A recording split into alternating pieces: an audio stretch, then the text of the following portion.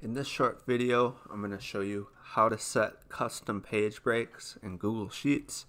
So if you're trying to print your spreadsheet and you want to specify where one page ends and another begins, setting custom page breaks is a good option because it can help you to ensure that your printed file is formatted nicely. So to do that, first you would print like you normally print. So you can hit the print button, you can press Control P on your keyboard or hit file print.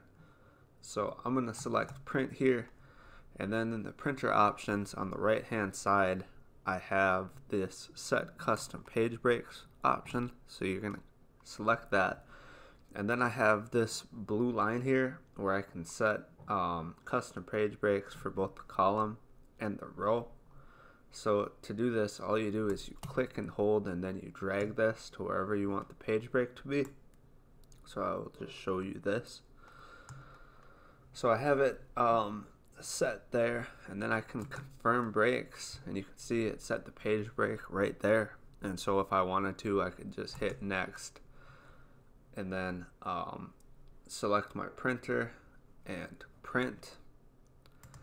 If you want to reset your page breaks, the steps are very similar. So you hit print, and then there will be this custom page breaks option. You hit edit, and then there's this reset button at the top. So you would select reset, confirm breaks. So that's pretty much it for setting custom page breaks. It's pretty simple to do. Try to play around with it until you get familiar with using it. Thank you for watching the video. If you haven't already, make sure to hit the subscribe button. If you have any questions or content suggestions, just let me know in the comments and I'll try my best to answer everyone.